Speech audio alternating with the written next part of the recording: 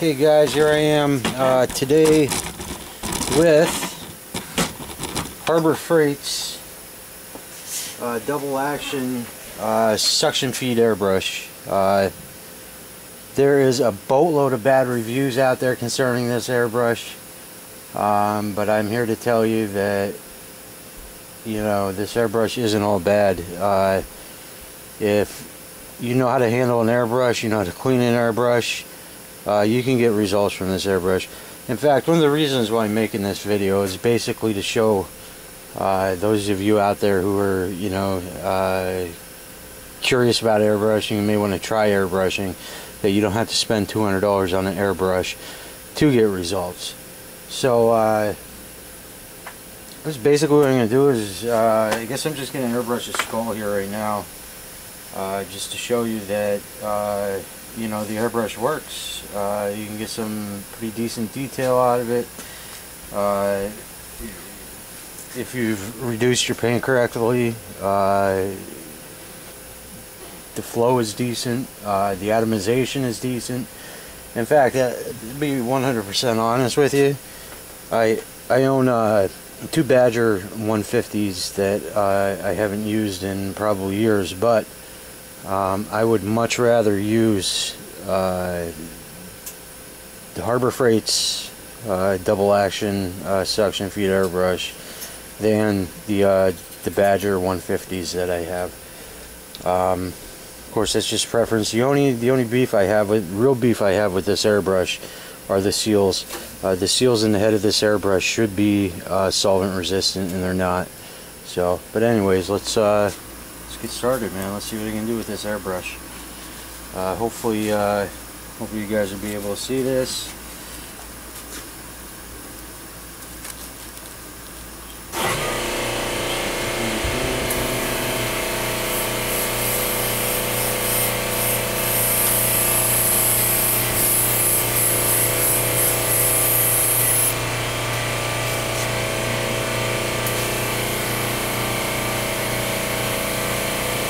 Make sure you guys can see what I'm doing here.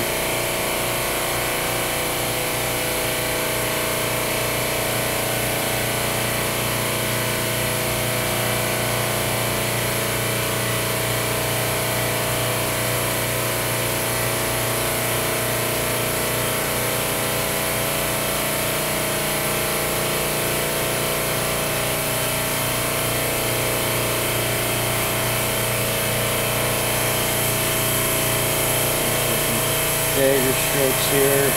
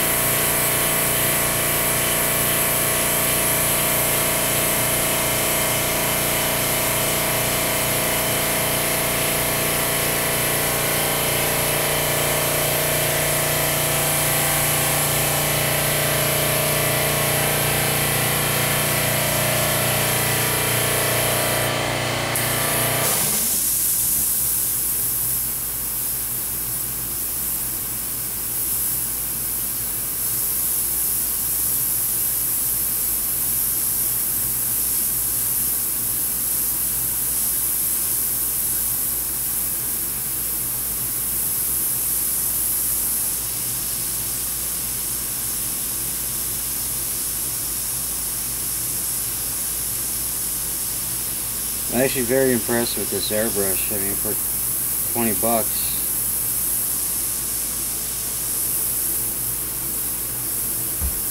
sprays pretty decent, I tell you.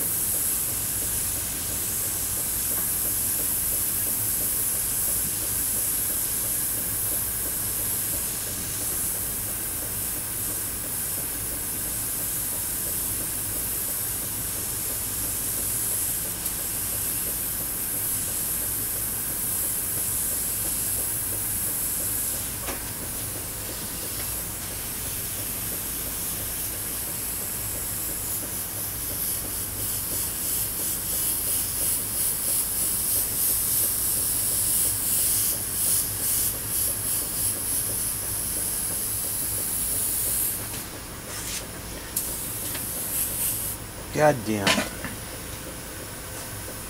One thing about the cups on these suction feed airbrushes, if you're not used to them, you're gonna end up doing something like that. And that's on any suction feed airbrush with the cup extension or the cup reservoir. As you can see, I mean, this airbrush isn't half bad. Maybe spent a few minutes on this. I did this real quick, but I mean, I got some tight dagger strokes in here in the eyes, some shading, some fine line, you know, cracks in the eye sockets, and then just some, you know, other things here, other fine line work. But as you can see, I mean, if I wanted to spend an hour on this with that airbrush, I could paint a killer skull. So, you know, my point is this: if you want to get involved in airbrushing, and you know you don't want to spend $150, $200 on an airbrush, just try this out. Pick up Harbor Freight's $20 airbrush, man. You can't go wrong. And just make sure that you clean it thoroughly after each use. Even somebody that's already been involved with airbrushing for some time, these are a good beater brush. Like I said, 20 bucks, you can't go wrong. So, you know, I think I'm gonna make another video here. We're gonna go through some, you know, practice exercises with this airbrush. You know, and do some dagger strokes, some barbells, some shading. Just put this airbrush to the test. But as you can see, you know, it works pretty decent. Flows perfectly. There's not one spot on this painting that is sputtered, so the flow is consistent, and just overall it worked pretty decent. It's a decent airbrush.